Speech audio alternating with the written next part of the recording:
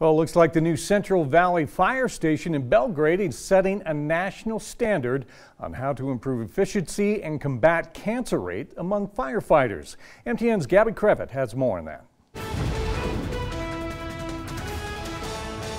According to the Firefighter Cancer Support Network, 70% of line-of-duty deaths among firefighters were caused by cancer in 2016. Central Valley Fire Chief Ron Linroth says the newest fire hall in Belgrade is receiving national attention for its cutting-edge design to help reduce exposure to carcinogens. This particular fire station will most likely receive several national awards for the progressive thought on firefighter health and safety. One innovative step the station took in creating the design was to build a separate decontamination unit. So we have a whole separate building that the trucks are washed, decontaminated with all the equipment.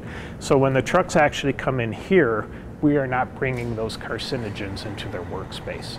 And negative air pressure in different parts of the station vents contaminants outdoors and away from the firefighters. You're never 100% clean. So what we've done is we designed a special storage room for all their gear that is very negative pressured. So you can feel how it's cooler in here. It's constantly pulling fresh air from the outside, putting it in here and pulling potentially contaminated air out. The Central Valley Fire Department's new station also stands out for its time-saving design. These particular doors were designed to open up quickly, but they open up to the side. So they open up in 4 seconds compared to about 12 or 14 seconds of the traditional roll-up door. Linroth says implementing healthy and efficient practices over time is good for the station, firefighters, and the community. In Belgrade, Gabby Crevitt, MTN News.